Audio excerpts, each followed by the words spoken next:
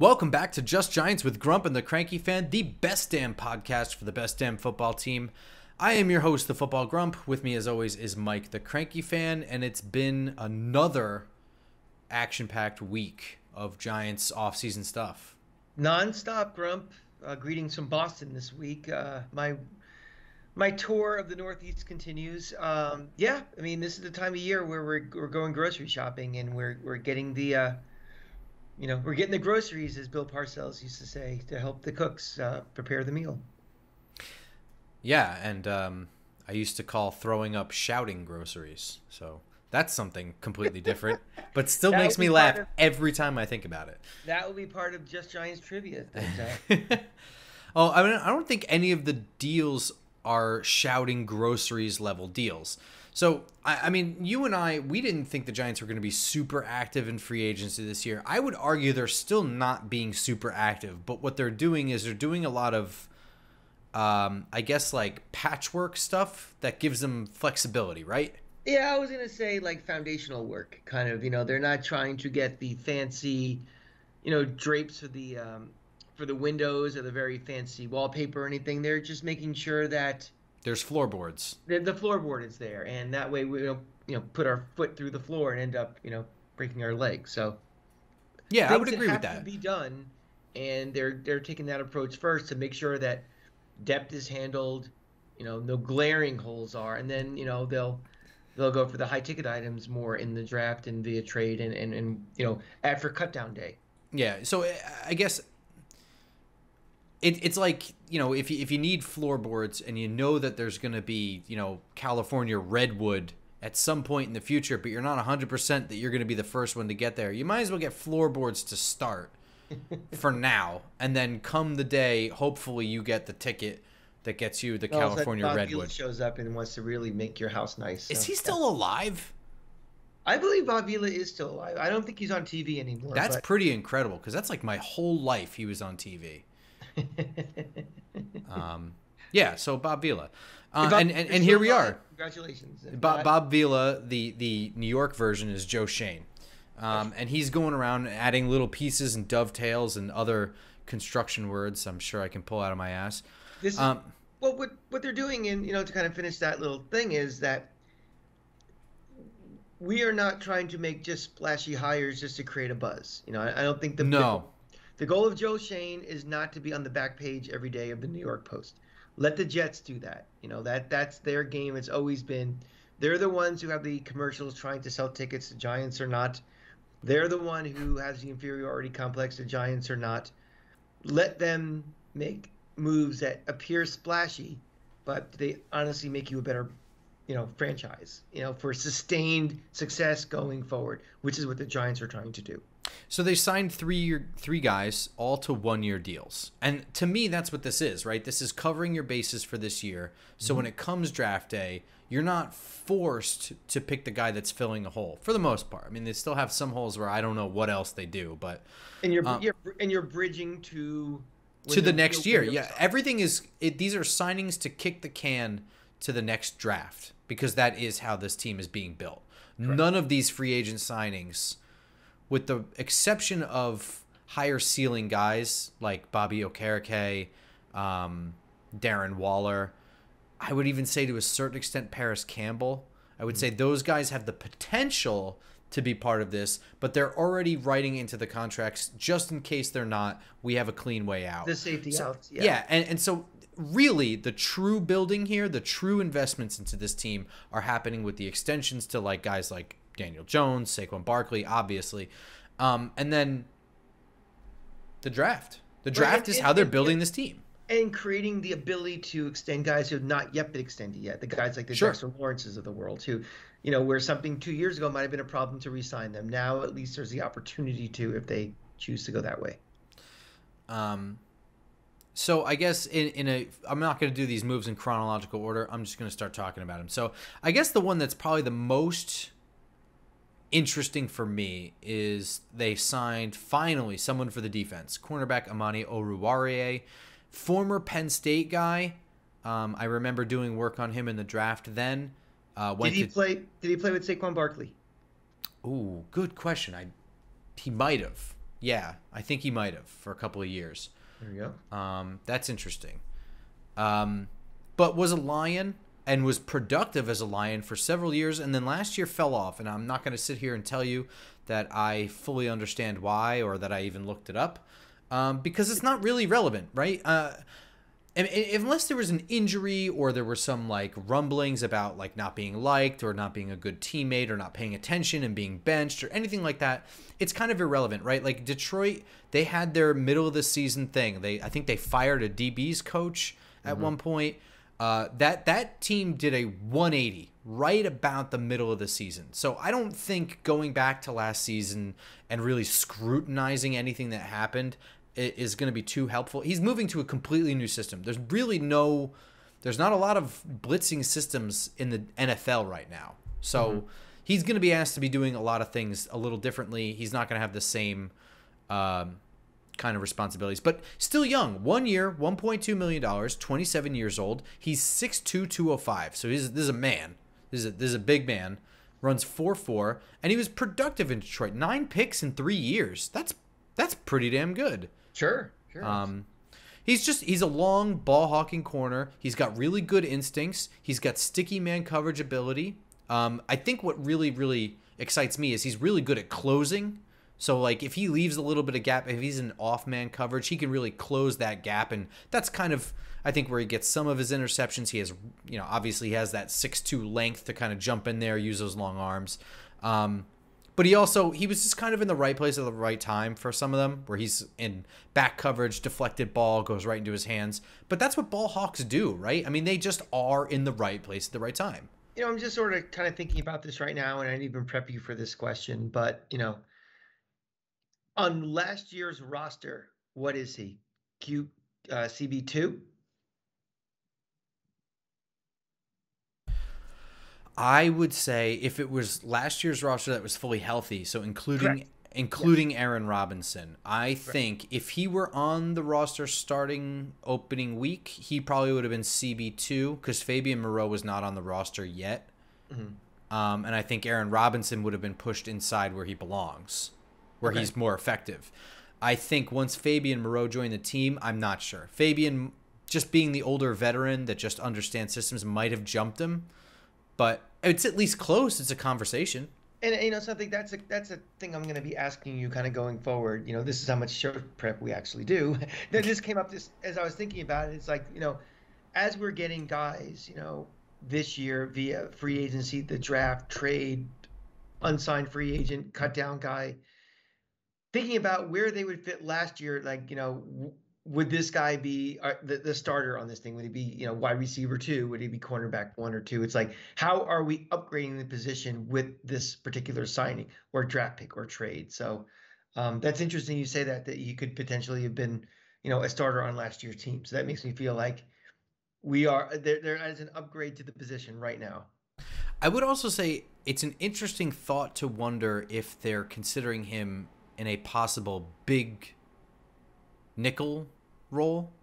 At 6'2", if you have, I don't know, let's just say you're going against the Chiefs and you're really worried about Travis Kelce, having a 6'2" guy that sort of is almost playing safety but has man coverage ability, and he can also, if you're disguising coverages, I don't know. I'm just spitballing because he is a ball hawk. He did kind of do well with, off coverage where he's breaking in on the ball. I don't know. I wonder what they're thinking. I guess it's possible. I don't know. Well, it's something that makes an offense think about that he could potentially use that way too. Well, that's what I mean. I mean, he does have, like I said, he's 4.4 speed. He's nice and long. He's tall, and he's got sticky man coverage ability. So if he were in that, I mean that as a potential role for specific matchups, specific games, that kind of thing. Because I don't know what you do right now with this roster. I guess you put Xavier McKinney on a big mismatch tight end, right?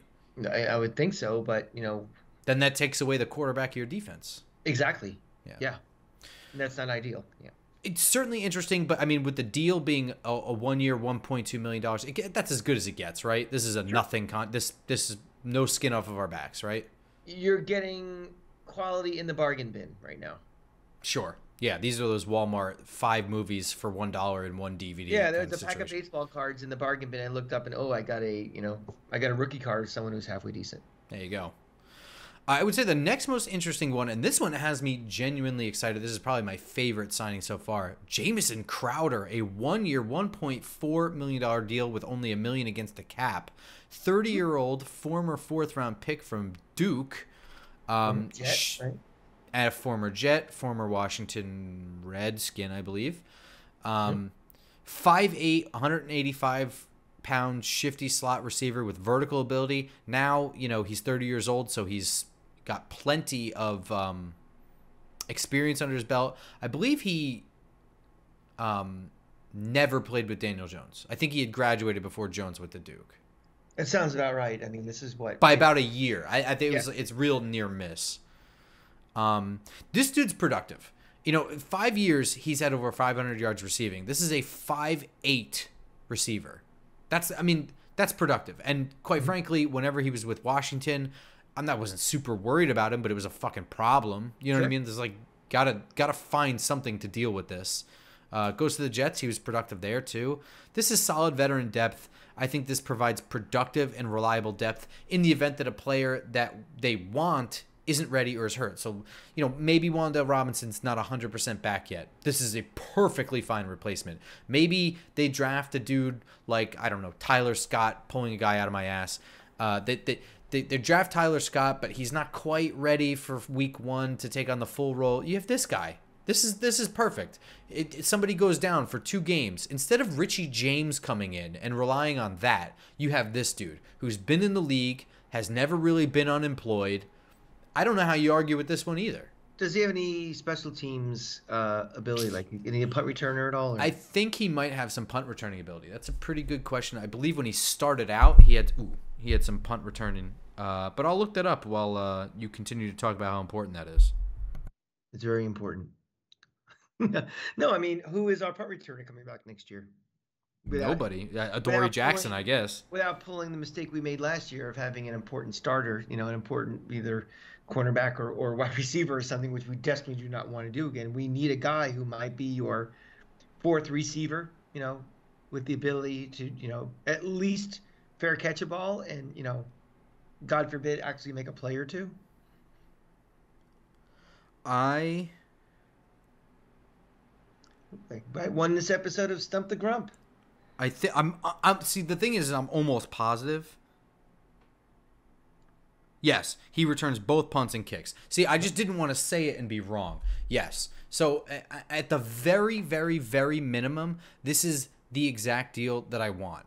And this is what I always say. If you want your special teams to be an actual advantage and not just be a don't make mistakes kind of thing, then you need to invest in it. You can't just pull your starter at another position and pull all your starters to be gunners and personal protectors and returning punts and kicks. That's only going to screw up your core offense and defense. You don't want to do that.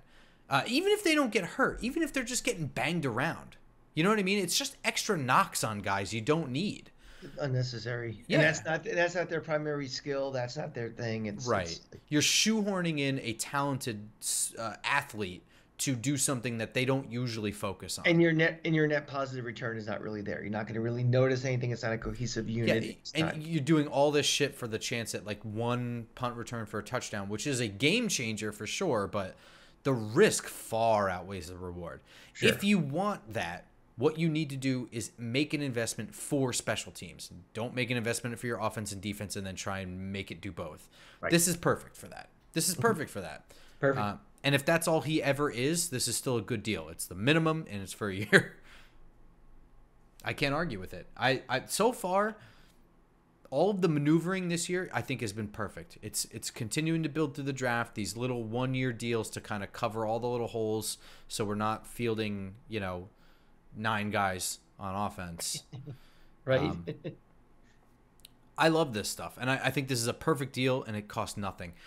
And just to finish off, this one, he may not be a starter, but Tommy Sweeney, tight end, former Boston College guy, former New Jersey guy, from Ramsey, Jersey, And former Buffalo Bill. 7th round pick for them. He's going to be 28 years old, 6'4", 250. He's got the body of a typical Y tight end, mostly a blocking tight end, but he does have some surprising receiving ability, especially he's really good at utilizing that whole frame, that whole 6'4". He'll scoop things right out of the dirt, right off the tops of his shoes. He'll go up and get it. He's slower and long stridey, so he doesn't really fit what I expect out of this Dable kind of offense, right? I mean, I think that's a little strange. Yeah. We're also not signing him to be a starter and not to be, we got a Darren Waller for that. So yeah, 100%. Yeah. Put in perspective what he's really here for. So with tight ends, and we're going to talk a lot about tight ends today. Obviously, there's a tight end draft preview. But tight ends exist in like multiple different forms, right? So you have your standard Mark Bavaro Y tight end that lines up in line with his hand in the dirt, and he hits people, but then he'll also release off the line of scrimmage, go downfield and run a seam route or an out route or something, and 6 guys have to bring him to the ground. Mike Allstott's guy. And those are also once in kind of a generation type of guy too. So sure, those don't grow on trees. They certainly don't grow on trees. Colleges don't really make them anymore.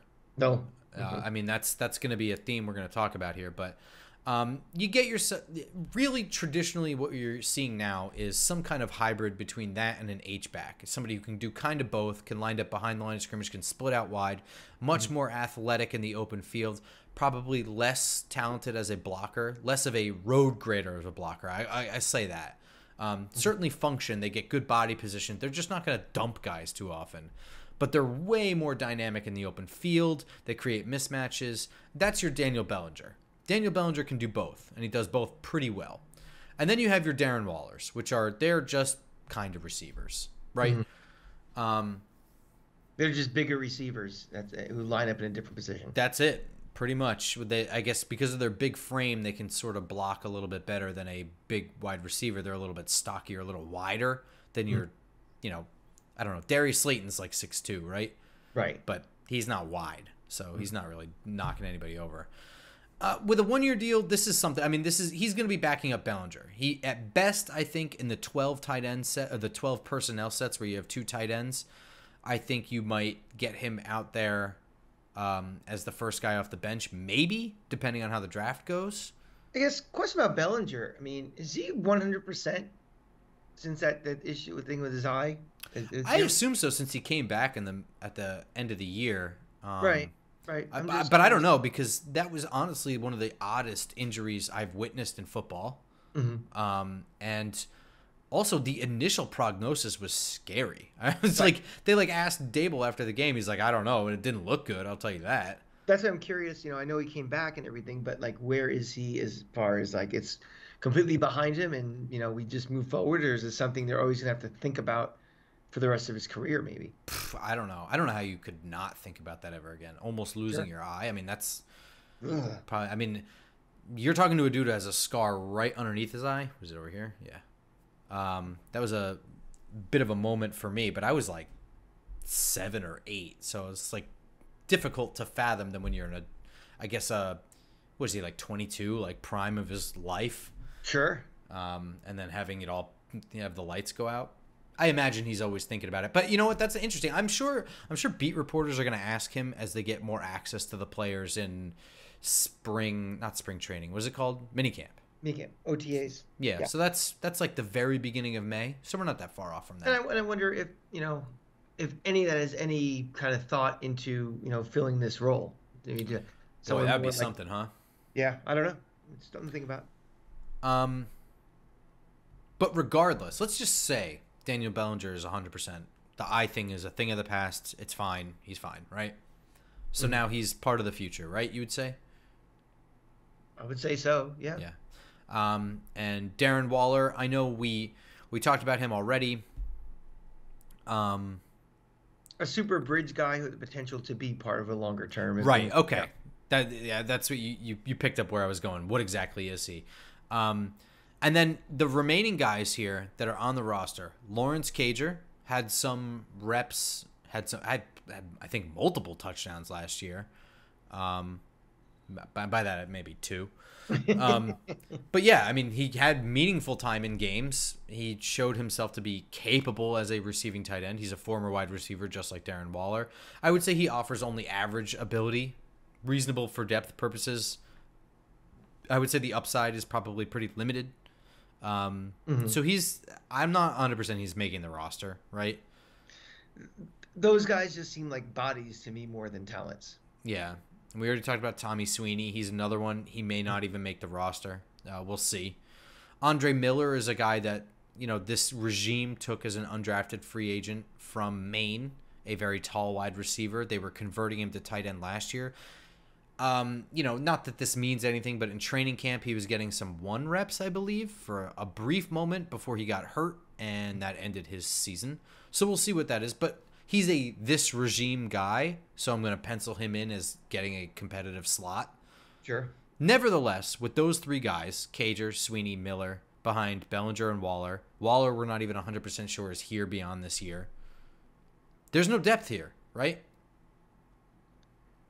There's enough depth to get through this year, but is there really depth? I don't see, as of this moment, I don't see the tight end on the 2025 roster on this roster right now.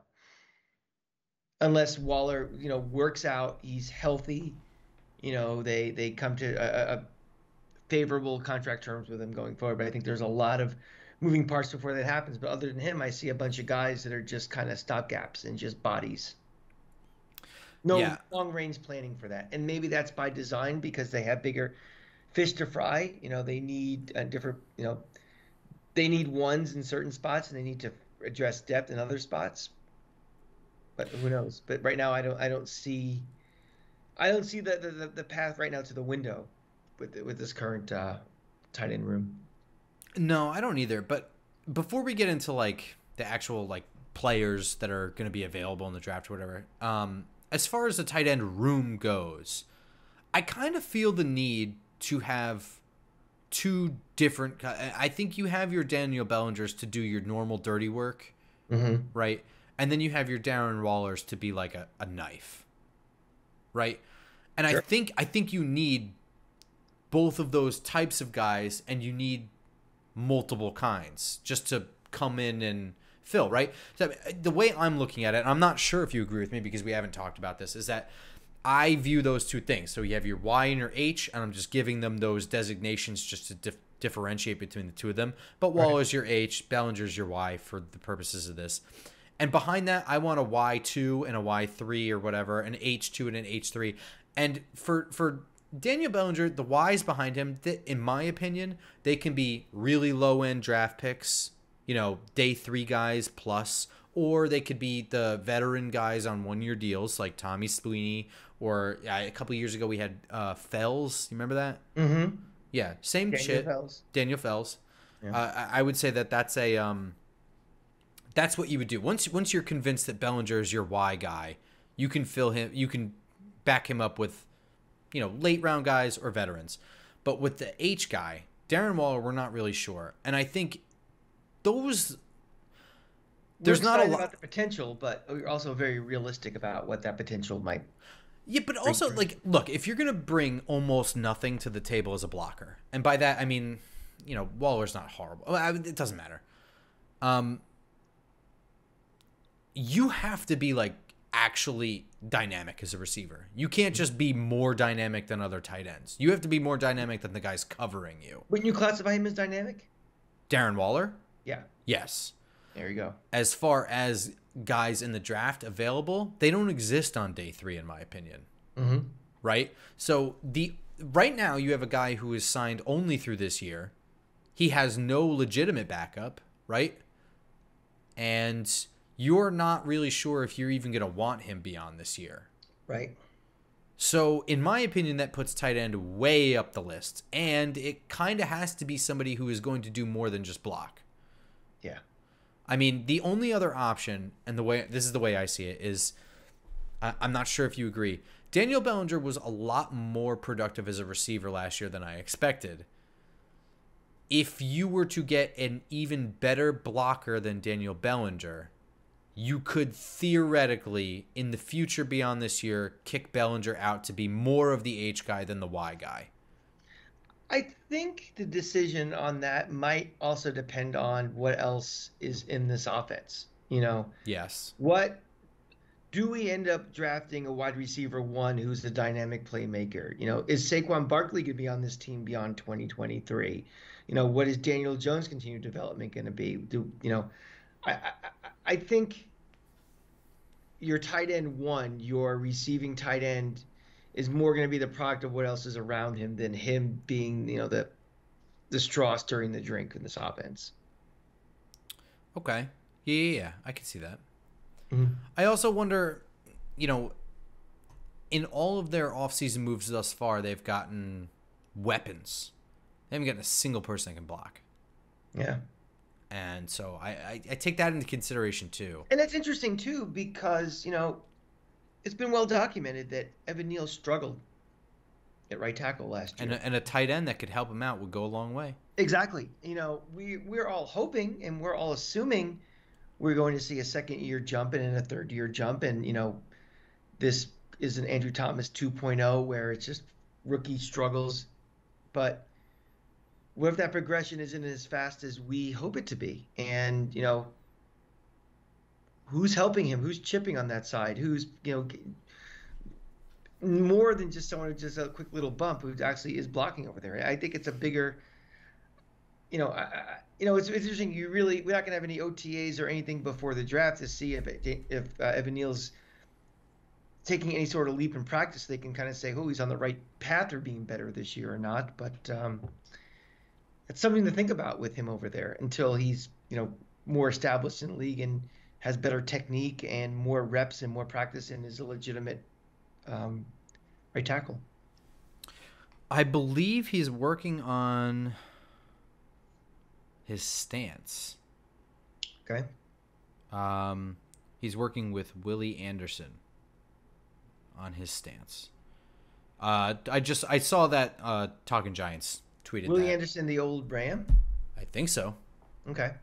But yeah, so I mean that it's not a secret that Bobby Johnson had them doing different things than they were used to doing. So there was a bit of an adjustment there. Mm-hmm. And it's an adjustment going from the SEC to the NFL. Sure. I mean, sure. We said this all along. We said the same thing about when Andrew Thomas was starting, that throwing rookies into the NFL at tackle is a very difficult chore. They are going to struggle year one. We don't define them based on what they do in year one. And what do we do every single time? We complain about Andrew Thomas. Freak out. we complain about Matt Peart. We complain about, Evan Neal. I mean, these conversations 11 months ago we were having is Evan Neal might be one of the first 2 or 3 picks in the draft. We would, kill to have him. Now all of a sudden everybody's like, dump him. So relax, everybody. So let's talk about the draft. On day one, I'm just going to put this out there. I'm just going to say day one. Do you think the need is really there on day one? I think with their bigger needs on this team, no. Yeah, I kind of agree with you. And I don't know. I don't think any of the guys are going to go day one. Personally, I don't value them that high. But there are 3 guys I could see going there. I have them as day 2 fringe day 1. That's the Utah kid, Dalton Kincaid. Who I did see in person and was very impressive. Oh, yeah. I have him as my highest rated tight end. Yeah. Unguardable. I mean, again, the Florida defense was a sieve, but still, he was one of those guys. It was like kind of watching a giant Cowboy game with Jason Witten, just always got him open in the exact same play. And wouldn't you love that? What's that? And wouldn't you love to have that? Oh, sure. But again, again, from my observation was, this is a good-looking tight end, but I'm also looking at an atrocious, linebacking core, and for Florida too. So I took everything with us with a little bit of a grain of sand. But he definitely was impressive. They had 2 tight ends at Utah. They had another guy too who was pretty decent, but he was a better one. Yeah, they have Queeth as well. Yes. But yeah, he's very balanced blocking and receiving tight end. He can do it both. So like if you took him, he would immediately be bookend with Daniel Bellinger, and they would be a badass duo. I mean, he's still got stuff to do, right? Like, he's obviously not perfect. I don't have him graded in the first round, but he could add some drive to his run blocking. He could clean up his route running for sure. But certainly a well-rounded tight end. The Notre Dame kid's another one, but I saw him in person too. I was going to ask you a question though. Is he the type of guy that you could see the Giants possibly trading down and getting more assets and drafting him? Like, sure, any of these guys, yeah. Yeah. Okay. Yeah, I would say that's definitely. I think trading out of 25 is just such an awkward spot where you're kind of like, all the good ones are gone, and all the other ones that I really want are probably going to be a little bit lower. So yeah, I could see. I look at it, if your guy just happens to fall a little bit, you jump on it. But you're right. Yeah, it's definitely a portable position to go down and possibly up, but yeah, more likely down. The Notre Dame kid, Michael Mayer, 6'4", 250. I don't like as much as Dalton Kincaid. His blocking is bad. I'm going to say that straight up. I don't know how people defend it. He's always he's not squared up, man. He's just throwing a right shoulder into guys. That does not sustain shit. It might open a hole. It might look flashy from time to time, but that's at the college. Notre Dame doesn't play anybody, man. I saw him in person also. I saw him play Cal last year up in exactly nobody. Take that, cranky wife. But physically, he looks more impressive than what's his name from Utah. But what's his name was more impressive to me, like what he done on the field.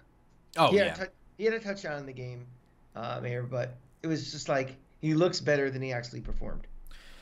I can understand. Obviously I have him rated really high. He's a good tight end, but I truly wonder if first of all, he's going to an NFL team. They're going to teach him how to block better than that. But I do wonder, once he is squaring up, if he's even able to have the strength to block. And because when you throw a shoulder, you're just going momentum, balls to the wall, and you're just gonna ram and hope that there's enough time of knocking the guy off balance that it's effective as a block. But when you're squared up, you're just going to get bowled over if the person's stronger than you. You're not getting any head of steam. It's not going to work like that. So I don't know that he's going to be an effective blocker at the next level just yet. The other guy I have rated right around this range is Sam Laporta from Iowa. He's interesting because he basically looks like a wide receiver 3 out there. 6'3", 245, so pretty much the same measurements as the other two guys. He's got some abilities as a blocker, but really he is a smooth and fast runner. I'm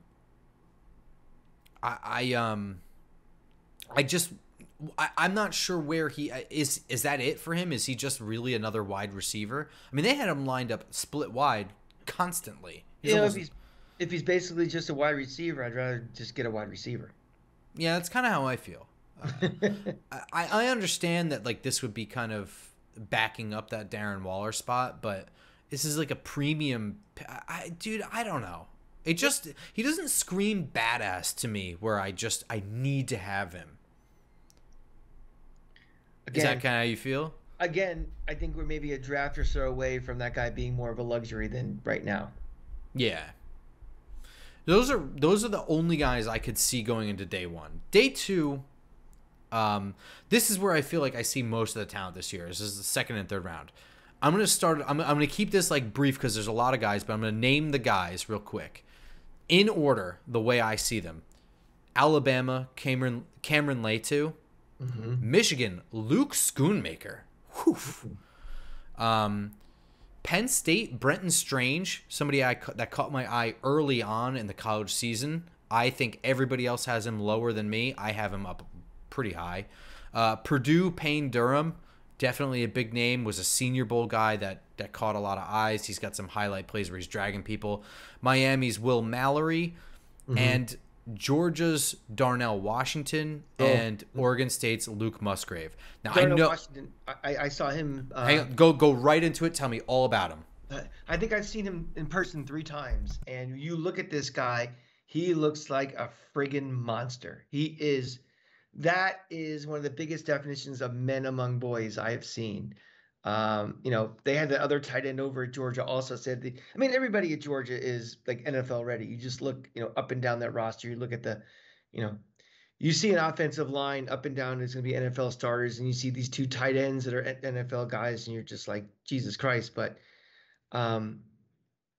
he's just so big. and just, soft hands, I thought also. Um, I'm glad he's out of the SEC. I'm glad he's out of my life for that part of my life for sure. Well, I mean, you hit it. I mean, those are his two best qualities, I would say. He is very big, 6'7", 264 pounds, and he has very good soft hands. I'd say he's a very good receiver. Excellent. Really, really good at adjusting his body, even in midair. That gigantic frame, he knows how to use all of it to go get the ball. He can twist and contort his body to bad throws by a 30-year-old quarterback.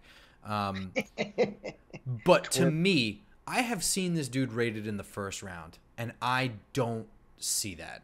And, maybe I'm downplaying the upside here, but if I'm the Giants, their upside is hidden behind way too much development.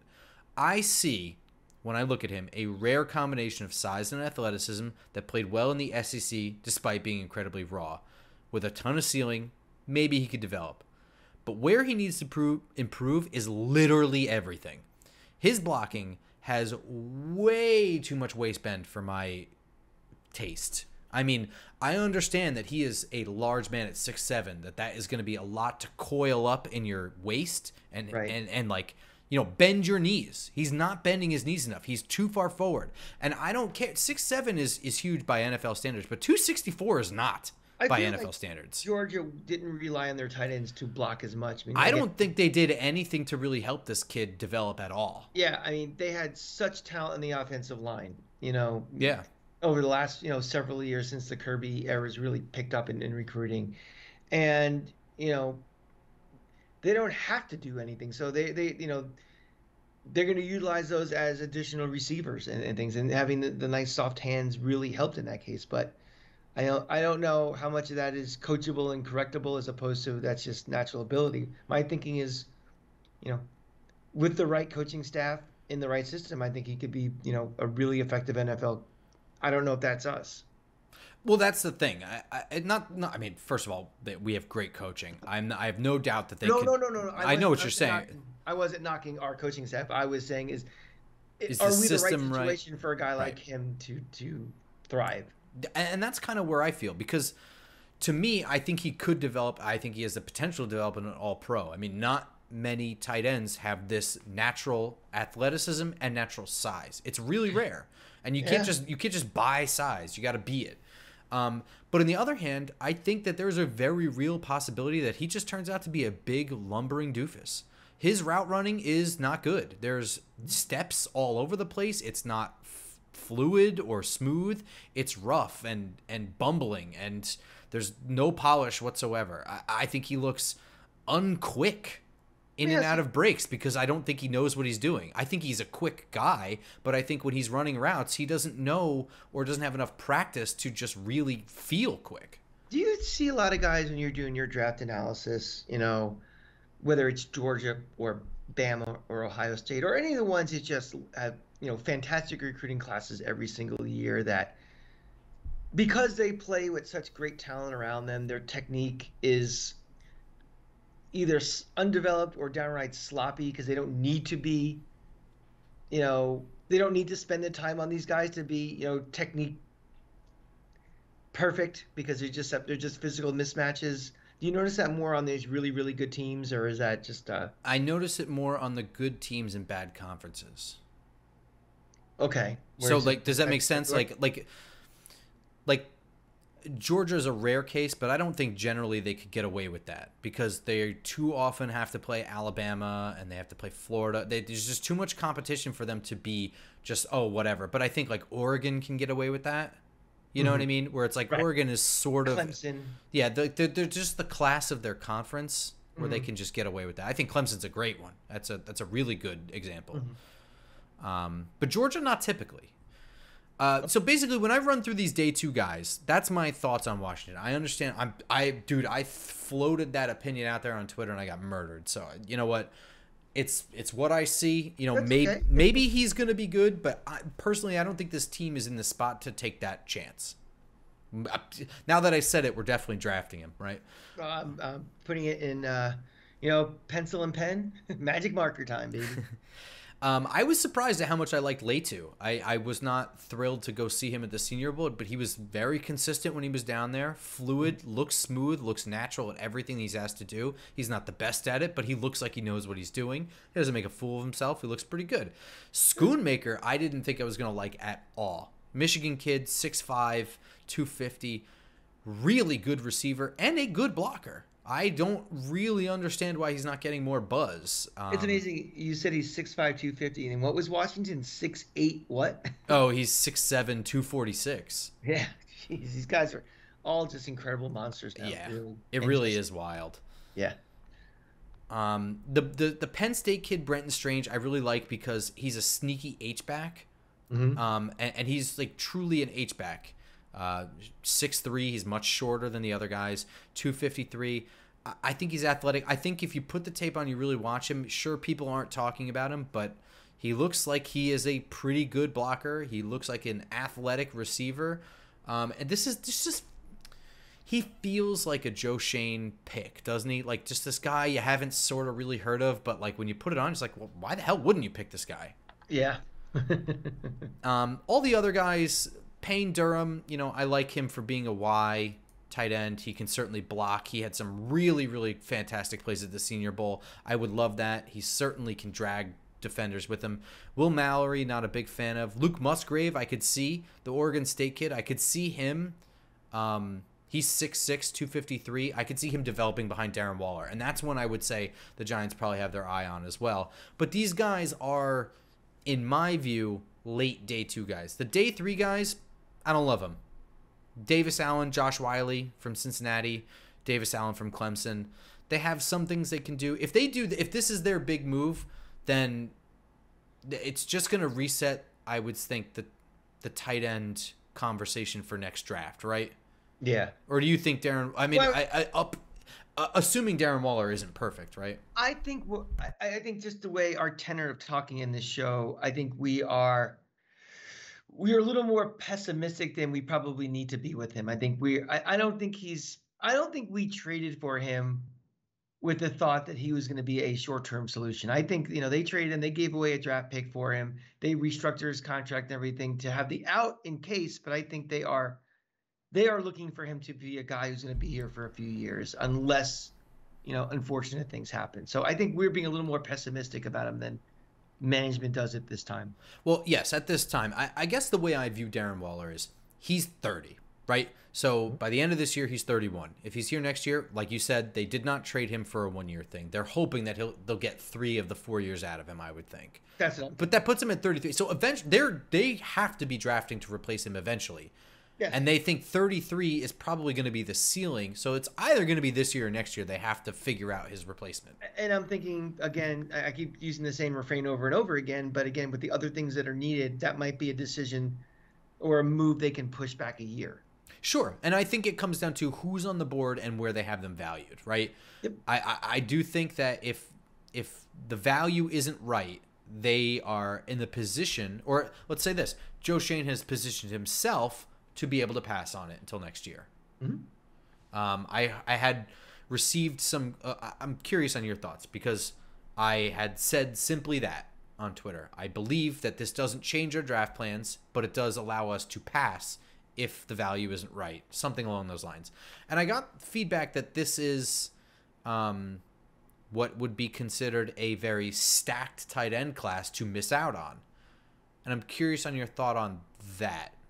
I mean, let's assume that's true, that this is a once in 10 years level of this many good tight ends coming out in one draft and we're going to pass on all of them.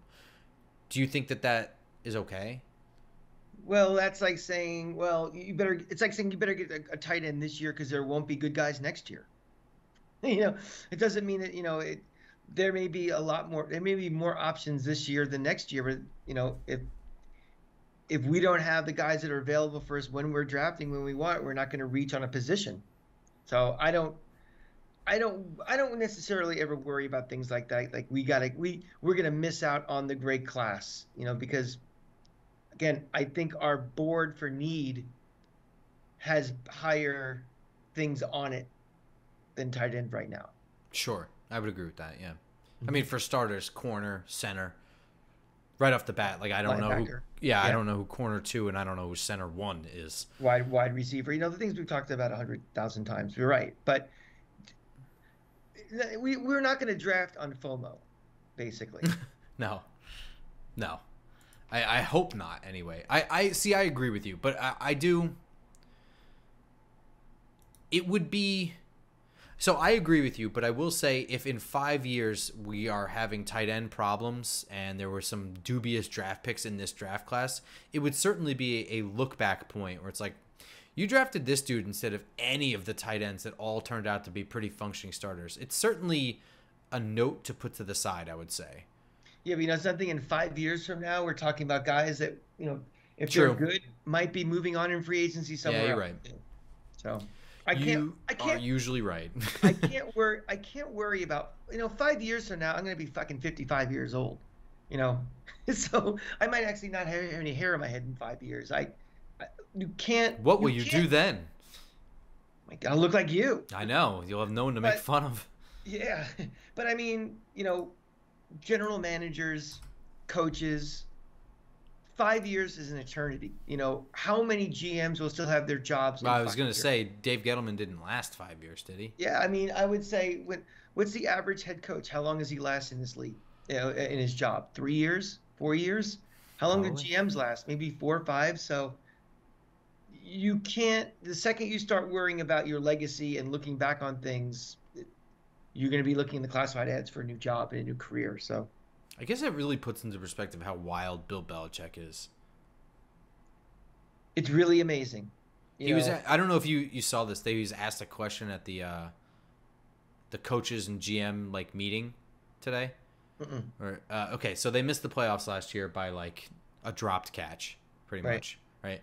And some kid asked him, was like, "What would you say to fans to give them any sort of hope for next year?"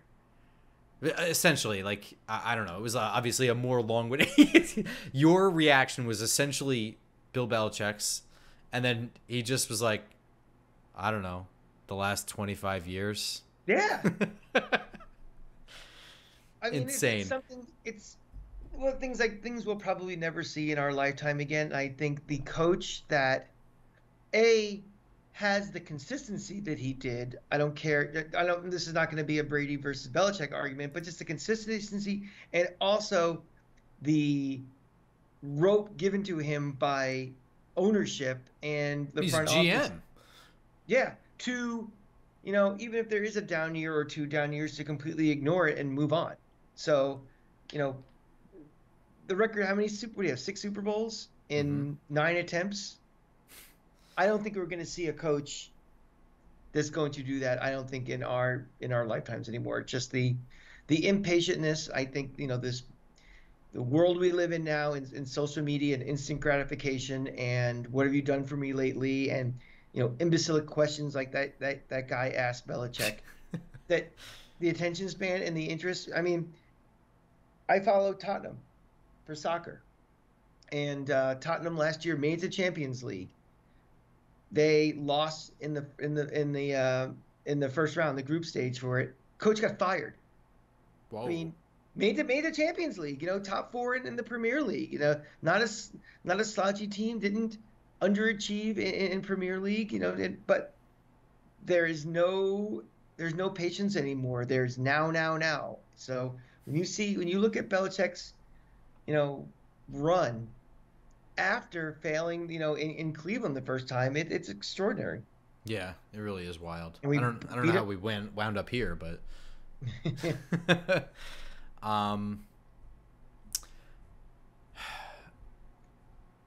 so this position you would say is probably the most important position on the field for you, right? For offense, it's like tight end.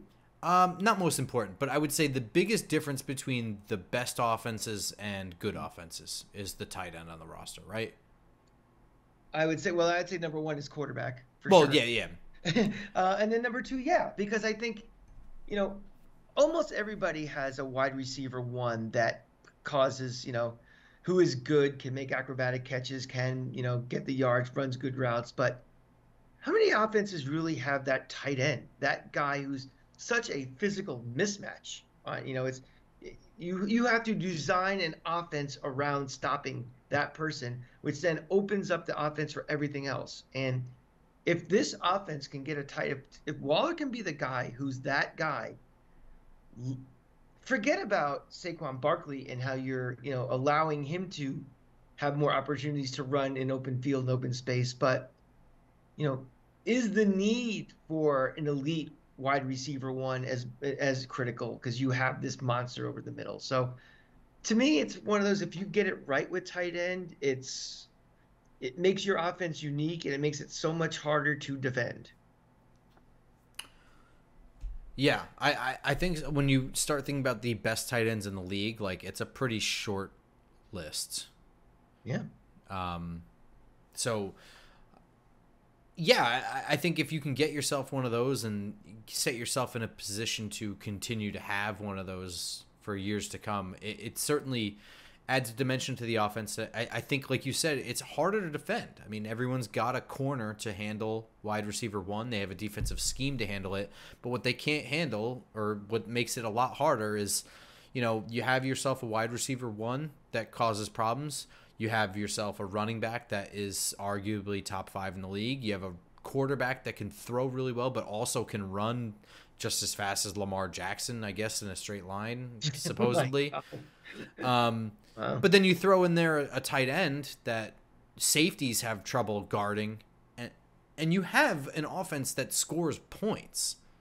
Last year, I think we scored over 30 points only twice. Once was against the Colts, and the other was against the Vikings in the playoffs, right? The two things this offense needs to do is, and they're related, is obviously score more points and have more bigger explosive plays.